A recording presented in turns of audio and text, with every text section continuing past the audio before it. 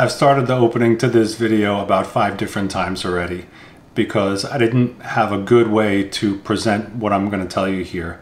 But I feel like I need to give all the details because if you're suffering with sinus pressure like I've been, you're probably in a miserable state. The goal of this video is to tell you what's been happening to me over the last couple of years. Ever since I can remember, I've had sinus issues. But the real goal of this video is to show you all the things that I've tried to alleviate that pressure and how I've come to this final decision of I need some surgery to fix my deviated septum and potentially another procedure. So like I said, ever since I can remember, I've had issues with my sinus. And right before pandemic, I finally went to see an ENT. He sent me for a CT scan and said, "You've got a deviated septum." I kind of knew that already. And he suggested that surgery might help. He also suggested that I go see a neurologist. I couldn't put 2 and 2 together on why he said that unless it was all in my head that I was getting sinus issues. Okay, fast forward. Pandemic happened. I forgot about fixing my sinus because there were bigger problems in the world. And last year around October, I started getting this severe sinus pressure that I had never experienced before, and it was stuck right here. I could not get rid of it. No matter what medication I tried, it stayed there. And I'll go through some of the things that helped that. But long story short, I went back to that ENT, and he had given me a prescription for budesonide, fluticasone, and azolastine. And I had actually found those items on my own and procured them before I went to see him. So he was just prescribing me the stuff that I have able to get my hands on anyway. Those gave me some relief. But the pressure was pretty intense and it wasn't immediate relief. And so some of the things that are in my list helped with that. He again recommended that I stay on those meds for about a year. And if it doesn't help, come back and we will do the deviated septum surgery. Now, my problem is that the symptoms would come and go pretty quickly. Like I could get relief, I could get everything clear, I'd be breathing completely normal, and then all of a sudden it would come back. Or I would eat a meal and it would come back. Or I would eat a meal and it would go away. Now, here's what's funny. I'm a very regular person. I eat the same stuff every day. For the last couple of years, I've been on a carnivore diet. So I eat eggs every day, I eat steak every day. And I have no issues, or I have tons of issues. So what I decided was, let's do an elimination diet. And I had fasted for a week. I feel like the issues stayed exactly the same. So it wasn't the food. Fast forward to this year, October of this year, I'm having the same issues around October, getting this pressure in my head that I can't get rid of. So I go to a different doctor. This ENT specialized in balloon sinuplasty. And I thought this may be an alternative to the deviated septum surgery. It's still a procedure, but it's less invasive. What they do is go up your nostril and inflate balloons into your sinuses, which will open them up. I think this is a good alternative.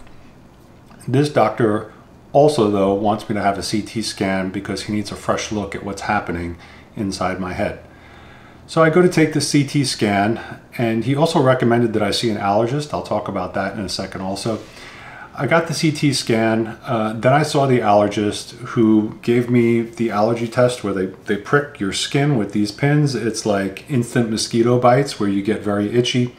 And the allergist comes back and says, "You're allergic to dust." I'm like, oh. And I didn't have the heart to tell her, like, there's dust everywhere, so what am I going to do about that? I didn't pay her too much mind.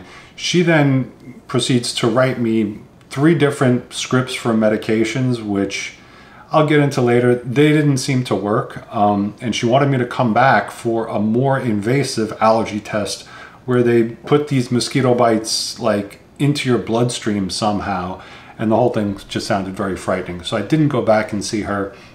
I'll talk a bit about the medications she gave me later on, but those did not work either. So I go back to the balloon sinuplasty doctor, and what he tells me is that I do have deviated septum, and I should likely get that fixed first, and then come back and do the balloon sinuplasty. He said for lasting effects, this is the best course of action. Now, what I liked about this doctor is that he didn't have any skin in the game to have me do the deviated septum surgery, whereas the first doctor, I thought he was just seeing dollar signs and was like, sure, get the surgery. I don't want to have surgery. I don't think anybody wants deviated septum surgery, or any surgery for that matter. But this sinuplasty doctor explained that it's going to help with my long-term breathing. And I've got a long life ahead of me. Life expectancy is getting greater and greater every year. I'm healthy in every other way, but I do have this breathing problem.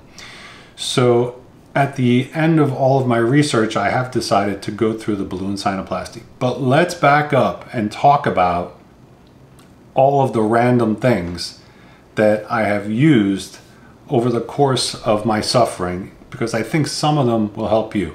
And quick note, today is January 15th, and I will be getting deviated septum surgery on the 25th. So 10 days from now, I'll probably make some updated video about that. So let's get into the list. I'm gonna start with a brief list of stuff that didn't work. I've tried so many different things that didn't work. The list is too long to go through every one of them, but I'm gonna highlight a couple of the things that I tried that you'll probably look at as well as you do your own research, like on Reddit or YouTube or Amazon, like how do I fix my sinus pressure? Okay, the first thing you're probably gonna find is this machine. It's an irrigation machine that you put salt packets into, and it automatically shoots water into one side of your nose and out the other side. If you've got mild dirt in your nose, maybe this works. It did nothing for me. Complete waste of money. I think this is about $100. The second item that I found on Amazon that I had high hopes for was this sonic stimulator blaster type machine, which I don't know. In theory, I guess it works. It sends a sonic wave into your sinus to help shake things around. If you're familiar with the Gaines wave technology, which a lot of men are using for erectile dysfunction, same sort of mechanism, only in a little tiny device. Psychosomatically, maybe it worked. I don't know. I tried it hundreds of times and I can't say that it did anything. Again, roughly $100 on Amazon. Try it at your own risk. I'm a member of a biohacking group, and they had a bunch of good suggestions. One or two that I actually held on to, but this one I thought was interesting.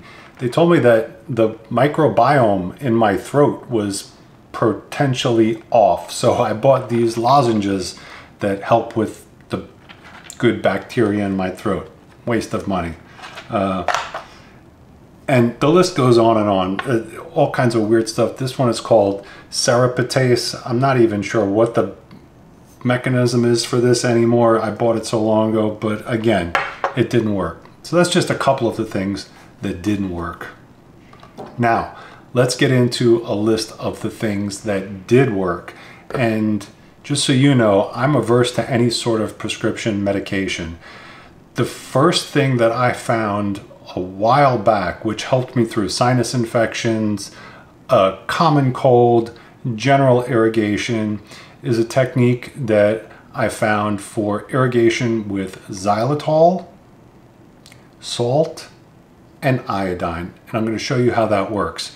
It's a bit unorthodox, and it's going to take a little bravery and a little getting used to, but I use this one still, and it's very powerful. It's an Ayurvedic cleanse. Unlike a neti pot or a rinse, which I'm going to talk about also, this gets the fluids all the way into your sinuses and then out your mouth. And I'm going to show you how that works now. The first thing that you're going to need is distilled water. I use an Alexapure, which is a gravity filter, because water is very important. I can make a whole video about that, but clean water, hopefully you've got that on hand. Boiling it is preferable. Let it cool down to a temperature that's not going to be shocking as you're ingesting it into your body. The next thing you're going to need is a giant salad bowl. This is the one that I use. It's a glass Pyrex. Make sure that this is clean. I'll typically wipe it down with some rubbing alcohol just to make sure that there's nothing funky in there. And then the next item is xylitol. And this is really the magic ingredient in this mixture. Xylitol is used as an artificial sweetener. It comes from birch bark. I would be pretty choosy about where you get your xylitol from. You want it from American birch. If it says organic or non-GMO, that's probably a good move as well. Xylitol is used in toothpaste and other products. There's a nasal spray later on I'm going to talk about where I use xylitol as well. But essentially the mechanism with xylitol, to explain it simply, is that it doesn't allow microbes and bacteria to adhere to it. So using this as a flush and leaving it in your sinus and system will prevent anything from sticking around, and it kills that stuff off. The next item we're going to use is Lugol's iodine, and I'll show you the proportions. You just need a couple of drops of this, 2 or 3. What the iodine is used for is an eye wash. So once you get your water in the bowl, the xylitol, and a little bit of sea salt. I use Celtic sea salt because you want to make an isotonic solution as you're inhaling this stuff up your nose. If you don't put some sea salt, it's going to burn like hell. So a small pinch of sea salt. I'll show you the proportions that I use for this giant bowl of water. It's not scientific, it's more like baking. You just need some salt so it doesn't burn. But back to the iodine. So the couple of drops of iodine, the main reason is because you want to put your entire face in first and open your eyes and then blink your eyes a bunch of times. There's a lot of bacteria that lives in your eyes, and killing that off with the iodine is going to help your sinuses and your upper respiratory in general. In fact, I just listened to a podcast yesterday with Dr. Andrew Huberman, who said that the main vector point for viruses and bacteria and anything else to get into our bodies is through our eyes. So if you wake up with that crust in your eye in the morning, that is your immune system killing off the bacteria that was trying to get into your body overnight. Okay, so those are the items that we need: clean water, salad bowl, xylitol, good salt, and iodine. I'm going to show you how it all comes together and how you actually get it into yourself. So this bowl is 2.5 quarts. It's almost filled to the top, and these are rough measurements. I've done this so many times, it doesn't need to be exact, but these are the rough measurements that I'm using. So with a big tablespoon, I've been doing 2 heaping scoops of xylitol, and then roughly half a tablespoon of the sea salt. If you put too much salt, it's going to be too salty and it may burn a little bit. So that's about the amount of salt that I'll put, maybe even a little bit less. Like that, that's good. Okay. And then with the Lugol's iodine, I give it 2 big squirts. And we just mix all this together. You want to dissolve everything into the bowl.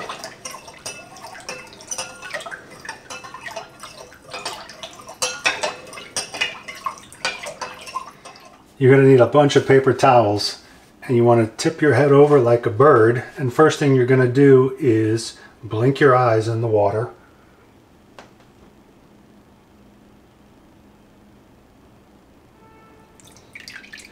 And that'll clean out any gunk that's in your eyeballs. And then next, you're going to inhale the water through your nose and spit it out your mouth. This is going to take some practice, but you want to lean over just like a little birdie.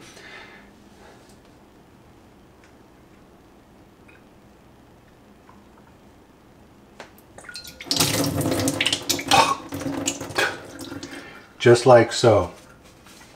And you're probably going to want to blow your nose after each time.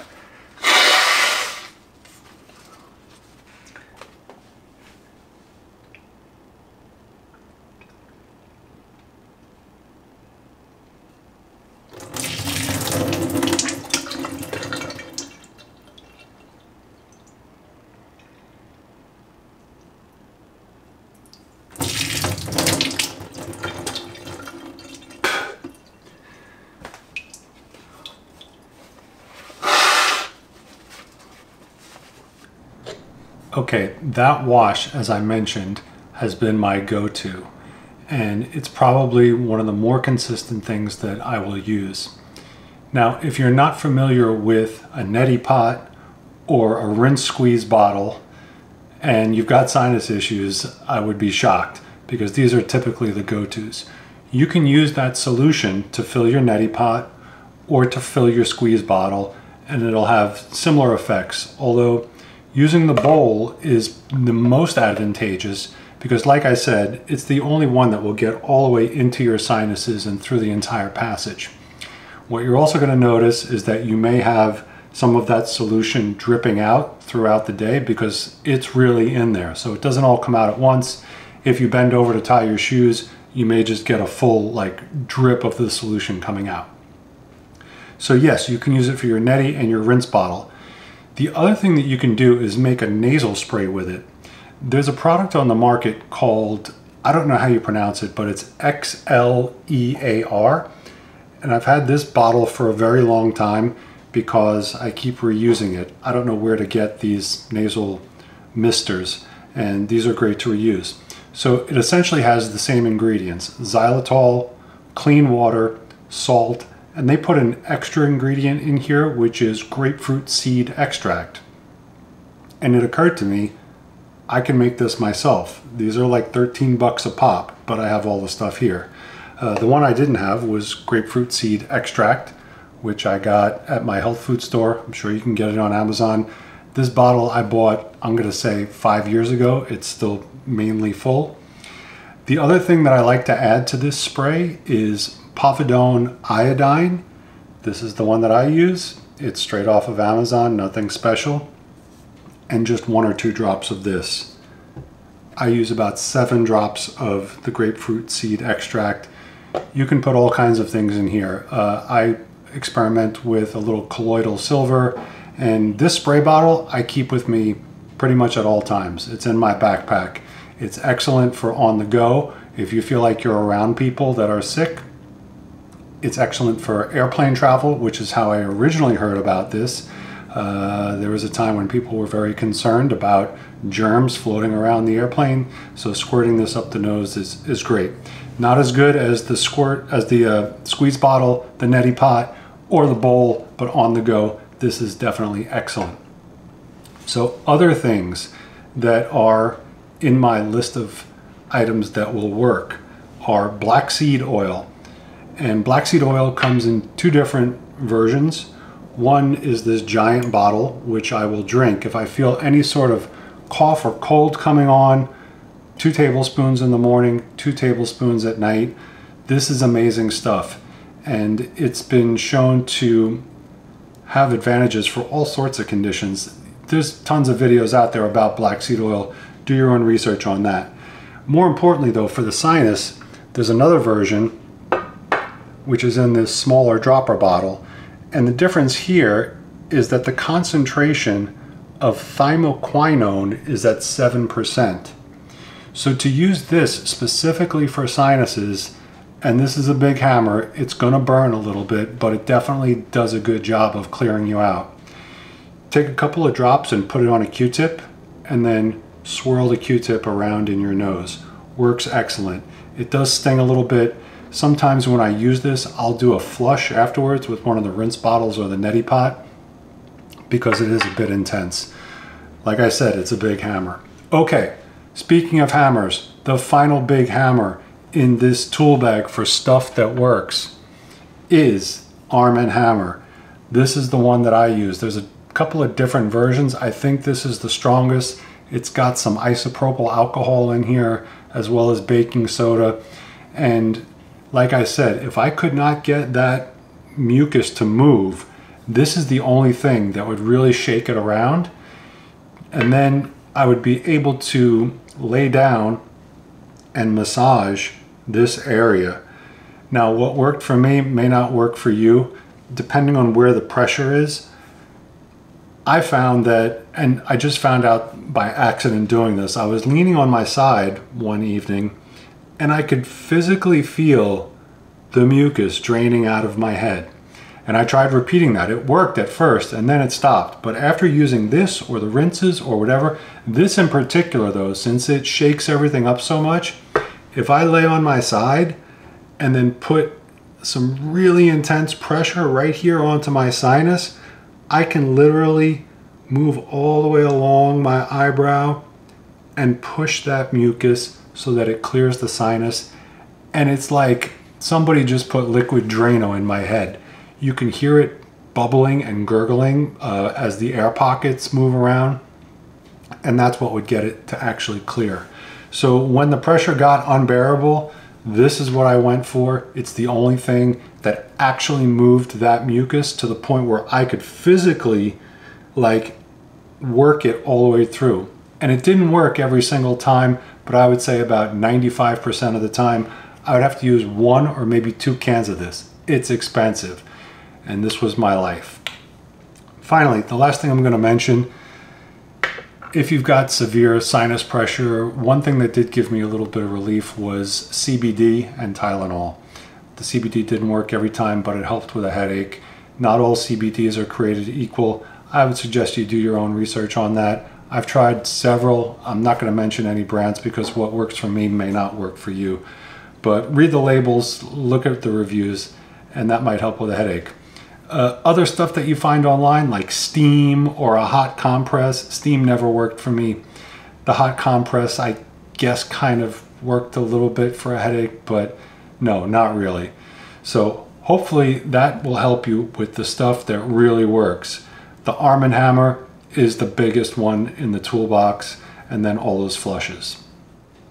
There's one final item that I want to put on my list of things that actually work. And I'm not going to go into great detail about this one because it's a bit of a touchy subject, but it's called MMS, and I'm not going to use the scientific name for it because it's that controversial. This one you need to do your own research on. There's plenty of info out there. If you have trouble finding it, you can always send me a message on X and I'll point you in the right direction. But MMS has definitely been one of the bigger tools in my toolbox that I've been using lately, and there's all sorts of applications for it. I recommend a book by Jim Humble, and the title is The Health Recovery Guide. So find that book, look up MMS, and I think that's going to help you immensely in your health journey, not only for your sinuses, but for other issues. Final section of things that worked, and then a couple that didn't work. Obviously, if you've got sinus issues, you're aware of Afrin. This typically does a good job of opening up the nasal passages. It does not attack the sinus pressure that's up here though, and it doesn't move that. It is helpful though in conjunction. I'm going to warn, you can only use this for 2 to 3 days. Otherwise, you get a condition called rebound, where you start producing more and more mucus. So Afrin is not a long-term solution, but it's still in my tool bag because sometimes you just need it and things get so stuffy that this will help in conjunction with the other stuff. Early on, my research led me to 2 items, which were azolastine and fluticasone. Originally, these were prescription, but it just so happens I found them over the counter, and I was actually waiting online at Duane Reade to refill this prescription, and right next to me was the fluticasone. I can never say these properly. In any event, it comes in a little spray bottle. You can get this on Amazon. This one's made by Kirkland. 25 bucks for like 6 of these, whereas the prescription, $35 copay for 1. And I was beholden to only 1 per month, which was crazy. Same goes for the azolastine. That's also over the counter, whereas I had been given a prescription. You know, these doctors, it's like such a racket between them and the prescriptions and the referrals and on and on and on. But Astapro, same thing, azolastine, you can get this on Amazon. So just a quick description. The fluticasone is a corticosteroid or glucosteroid, I can't remember. In any event, it's a steroid that when you spray it up there, it helps reduce the inflammation and overall pressure. So I've been using this consistently. I feel good today. I used it in the morning and I use it at night. This one, the azolastine, helps reduce the amount of mucus that you're producing. I don't want to say I use this every day, but almost every day. And if I feel a flare-up, definitely. This one tastes horrible, I will say that. If it rolls in the back of your throat, you're going to taste it for a while. But these two work pretty great, and that's what I've been using consistently as I'm waiting for my surgery to come. The last item, well, not the last item, so one other item is budesonide. And this again is a steroid. Budesonide is used for all sorts of conditions. They're in asthma inhalers, they're in nasal sprays. This one is a liquid, so you can put it in a nebulizer, or the way that I'm using it, this one is prescription, you cannot get it. The way that I'm using it is by prescription. In the rinse bottle, I would put one of these with water and a packet of salt. It sometimes helps, it sometimes doesn't help, but I do have these on hand as part of my toolkit. Finally, my original ENT gave me a prescription, which I was super wary to take. I don't like any prescriptions. This one is prednisone, another steroid. Prednisone is an overall treatment for inflammation. In this case, the inflammation was in my head. Did it work? I think so. You know, when the pressure and pain was just unbearable, one of these with a Tylenol and some Afrin and all the other stuff that I was using generally made me feel a little better, but it didn't get rid of the inflammation altogether. This is a prescription that's hard to get. I couldn't get it refilled. They only gave me 30, and I got this over 2 years ago. So I've got some for emergency, just in case I ever need that again. I'm gonna wrap up with the allergy stuff. The allergist gave me Allegra and another prescription called Ryaltris and one other which I can't remember. And the reason I can't remember is because I'm kind of done taking more pills and prescriptions. I don't want any more. I want to alleviate this condition, which is what led me to deciding to get the deviated septum surgery. So those are all the things that worked for me. Hopefully you found some information here that's been helpful. Report back to me on things that you're finding useful, because I think there's just not enough info out there for sinus health. I've been searching over the years. Nobody has given me, here's the path that you need to take. And I think the path is going to be different for everybody. So where it stands now, I'm doing washes. I'm using these two items, and I'm going to be getting deviated septum surgery in 10 days. And depending on how that goes, I may go on to do the balloon sinuplasty, because on the side, this new ENT doctor has told me once the deviated septum is fixed, I may not need the balloon sinuplasty, but we'll see how I feel. I want to breathe good. I've got to live a long time, so hopefully my air passages will clear up my thinking and improve quality of life, because honestly, this is all I've been thinking about every day. I've got PTSD about, am I going to be able to breathe? Is there going to be an attack on my sinuses? Am I going to be miserable around everybody, just rubbing my head constantly? You name it. So again, hopefully this info was helpful. Thank you for making it all the way through. I know this was a long video, but there's a lot of info that I wanted to relate to you. So if you liked it, let me know, share it with somebody else, and make a comment with what's working for you.